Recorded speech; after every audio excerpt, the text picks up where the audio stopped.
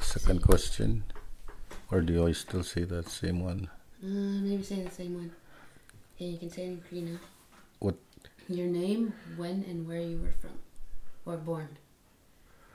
Oh, Lester Laliberty nis digason agoy kagiwit ni taigya na waskay ganik April 4th, 1966. Alright, that sounds good. Do you remember... Let's see. Okay. Do you remember what you thought when you first heard about the virus and what you thought? Oh, okay. Do you remember what you thought when you first heard about the virus? What were your thoughts? Right away, it was fear, knowing that it was going to be like contagious, but I guess it wasn't.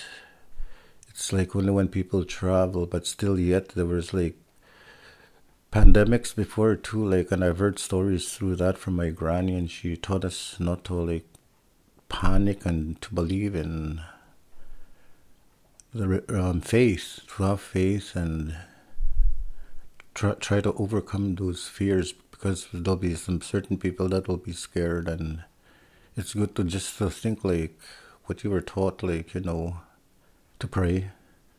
Religion was part of it, and culturally too, that we have natural stuff that we get, that I was taught to use and like to pass it down to the next generation, is wee gas rat root.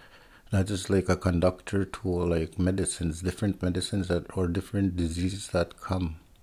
And there's other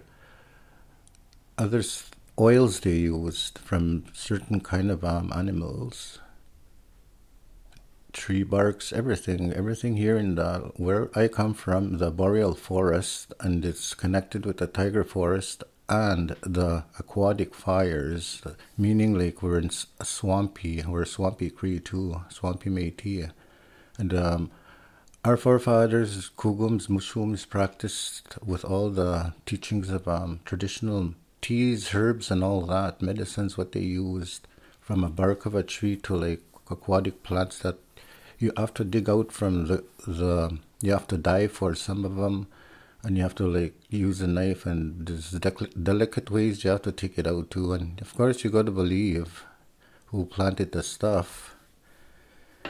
And with the stories I've heard from other people with pandemic stuff like this, viruses or anything like a common flu, they like there's home remedies to what our ancestors passed down to the like our generation right now. Like there's certain families that practice it and some of them don't, and you still use like there's teething medicines that we make too for babies, and that it's still there to see the one plant we usually mainly use, it's the rat root, and that's the conductor to all the medicines that say need for diabetes and arthritis. There's different certain species of plants, and they're out there here in the aquatic fires. Okay, in the beginning, there was the part where your granny taught you not to be scared, like not to, you were taught not to panic. Yeah, not to panic. Yeah, even that, to calm down. Like, yeah, we were taught that too. Like, to believe, like, pray, and to understand, like, your religion. Like, he's out there. He hears us. Like, as we talk about Father God, Holy Spirit, and all that spirituality, and we had that through from our ancestors before too.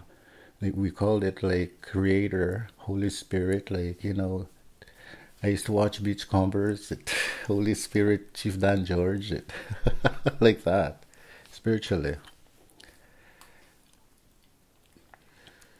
All right. When did your life start to change as a result of the COVID-19 pandemic? And in what ways did your everyday life change? When did your life start to change, like, because of this whole The transition, when I knew, like, with the news, the media, like, and through, like, people, communication, the panic and everything, and Yeah, that's when I see the big change there, the lockdowns of everything, and that's where the change was, and people know how it feels to be alone, like to be isolated and separation, like In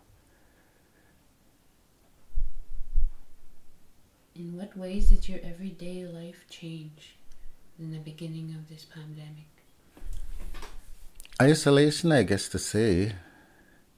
Like, you were stuck home, you can't do nothing, can't go out because, there's something out there that's contagious that you don't know if it was like airborne or what, or if it came by our area. Yeah, everything. To be with amongst people, that separation, that part too, like, loneliness too, it hits, like the anxiety, that part too. Oh, you can't forget that one. It's there too, like, and the fear.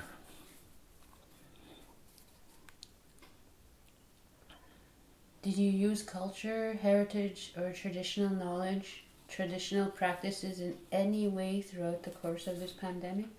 And how? Yes, I did. I prayed a lot, Roman Catholic, and plus believing in the Creator. The way we were taught to, like in our culture too, we believed in, like, say, the Holy Spirit, and that there was spirituality back then too. Before the Jesuits came here, we had that too, and then with this Roman Catholic, there's Anglican, there's Christianity, and there's different kinds of denominations here in Cumberland. Yeah, I do believe people pray and that everybody pull together, and spirituality, like even if we were stuck at home, because you could feel a presence. There's the times when you were lonely, times everybody cried, and some people thought it was the end of, like, people spoke about revelations. They wanted to understand what this was. So it's like the plague and everything like that. But I spoke to them, talked to them, and for myself too, to cope with this, I dealt, like, whoever I came here, I just spoke to them openly, like how I felt. Like, there's so much. It was like a standstill for us, humanity. Like something was telling us, like, this is it. Like, I'm warning you. I told you. Like, so I just pulled through, and plus I had art. I'm an artist too. I do a lot of art. I very creative in writing. I listen to music that makes sense. I'm focusing on music that goes with the human heart and soul. I like to focus on people to monitor people. I say I'm a profiler in my own indigenous way, because I've learned that from my great grandfather Donald Greenleaf taught me that too, and from plus the army people that went abroad to Europe to go fight for democracy, to stop the hatred from the Germans.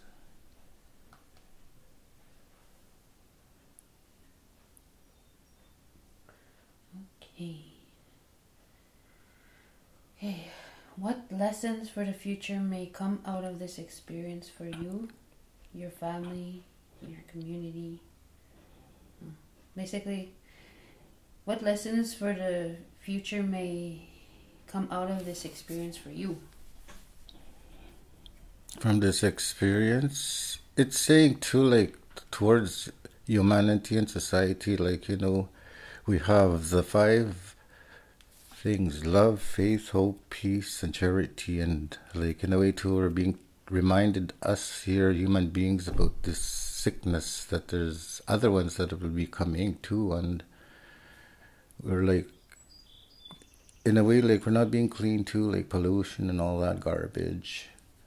And that's where, like, everything comes from diseases, and it's us too being cleansing, like, there's certain, like, in society right now, like, some parts of the world are so poor too. Like, that's when charity, we have to give in to help. Like, it's telling us to clean the planet totally. Even our acts, everything.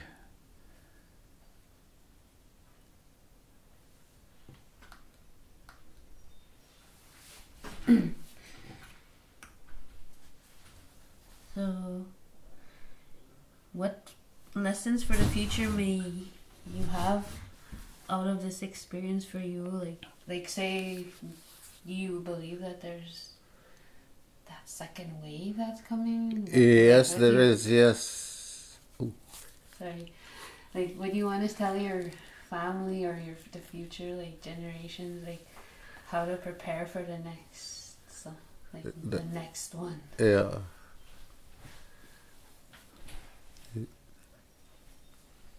How to prepare for the next wave? That's just say like go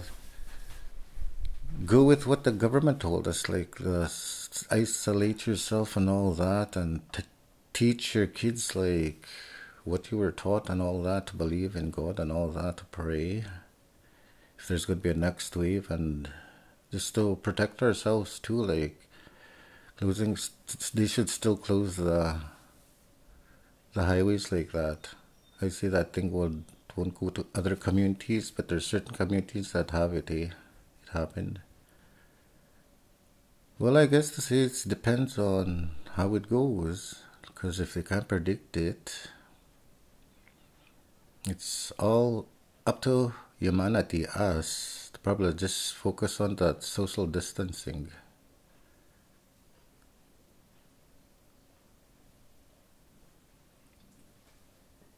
Are you good now? Yeah. Alright. I'll pause it and I'll get start like. Mm-hmm.